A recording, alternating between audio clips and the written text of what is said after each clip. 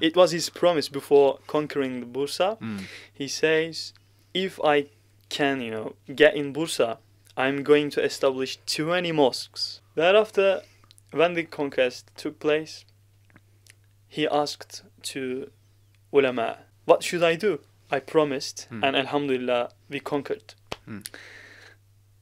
Some of them said, you should do what you are supposed to do because you promised. But one of them said, very wise, offer. He said, oh, Sultan, you promised, but rather than building 20 mosques, you build a mosque with 20 tombs. You said domes, yeah, 20 okay, tombs. Interesting. Yeah, alhamdulillah. That's why it has a different architectural style. Wow. When you get in, 20 tombs. 20 domes, yeah? Yeah, domes, very magnificent.